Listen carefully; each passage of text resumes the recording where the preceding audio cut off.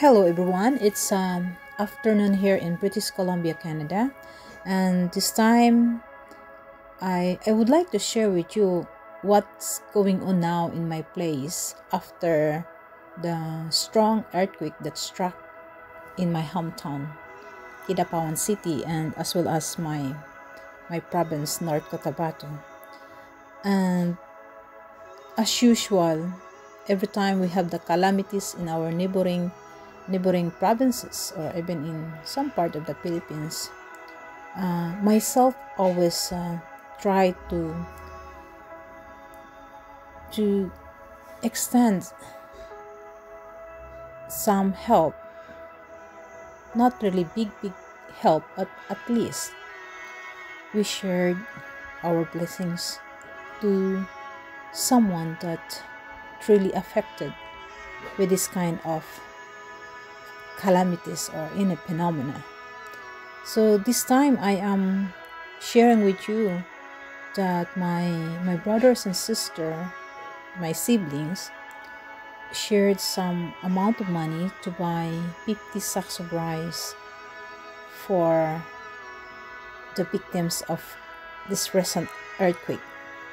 And with the help of our youngest brother, which is the chief of police of Kidapawan City, he will be the one to facilitate the distribution of our donations, because we are not there right now in Kidapawan. So like me, I'm here in Canada, and my siblings, they're also in abroad, so we could not do anything instead of giving them some financial aid for this donation. So if you can see my staff that works with me, they're the one who do the repacking. I think this started in the morning and then it's already late in the afternoon, so we giving them instruction as well that they should repack it nicely and evenly. So if you notice, there are only three of them left doing the repacking, because the three boys that helped them earlier, and they were not there anymore because they have to go somewhere else to fetch water, because this time we don't have water yet in our house. No water to use for cooking or washing or anything else. I think they have only drinking water. So every day after the earthquake, they have to go somewhere else to fetch water. It's a bit tough, but they have to deal with it. Anyway, I instructed my younger brother to bring this donation to any places that still needs help, where only few helps that arrives. I saw a lot on Facebook that they are still begging for help. They say that there was no help coming in their place. Anyway, my youngest brother, he will take care of that. So far, I've heard from the report of my staff that they're done the repacking for, I think they're finished like almost 300 bags. Not bad. Yes, we can feed 300 bags.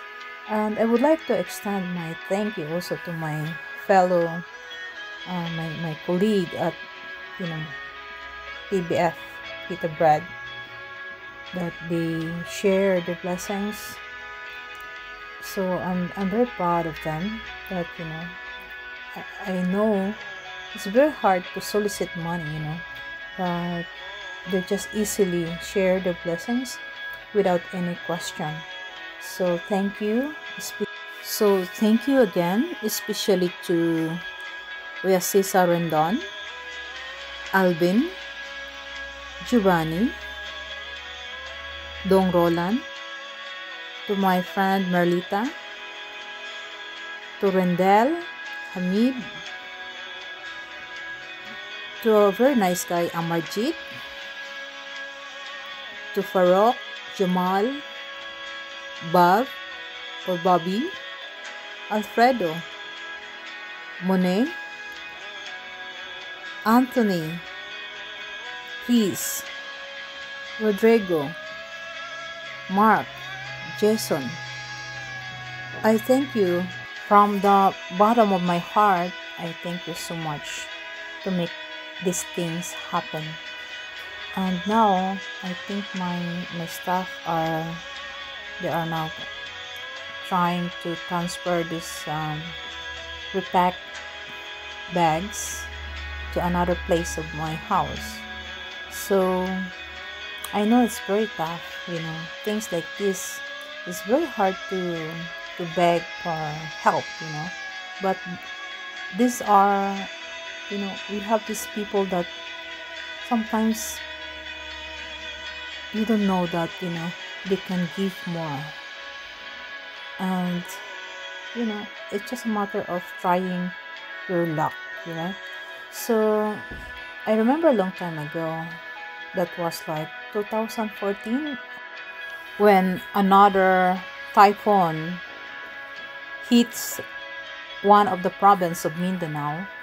It was a little bit far from my place, but I was not hesitant to do the fundraising for the victims of the typhoon.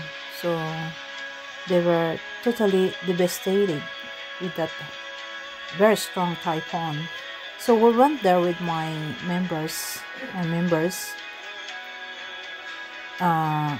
the gym. So we managed to accumulate 30 sacks of rice. So begging help, sometimes it's a bit frustrating, but we're just only begging for help. If they don't want to help, it's okay. That's their own prerogative. But we're still thankful that, in spite of the difficulties of some people, they're still extending their help.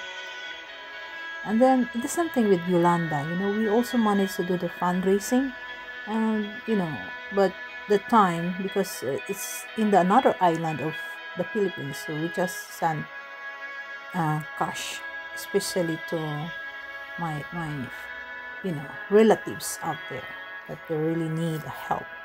So this time I don't even imagining, I cannot imagine that it's happening right there in my hometown.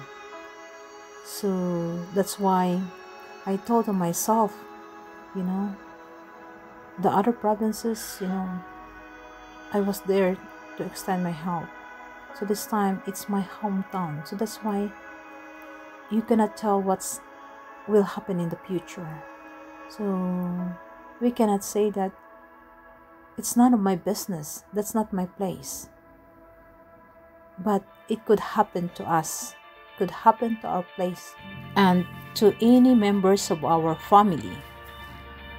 I remember a long time ago, that was 2009, when the Haiti country, or they said it Haiti, or I don't know what's the proper pronunciation of that country. Yeah, when they were struck with that very strong earthquake, I was not hesitant to extend my little help. Yes, I don't know them, but again, people needs our help. These little things, if we combine it will become bigger. Okay, that's it, folks. I'm going to sign off now. Before I have to go, let me say this prayer for everyone. Father, thank you for your power which is at work in me. Thank you for your equipping me and calling me according to your good purpose. Give me your strength and peace today, and I keep my mind stayed on you in Jesus' name. Amen.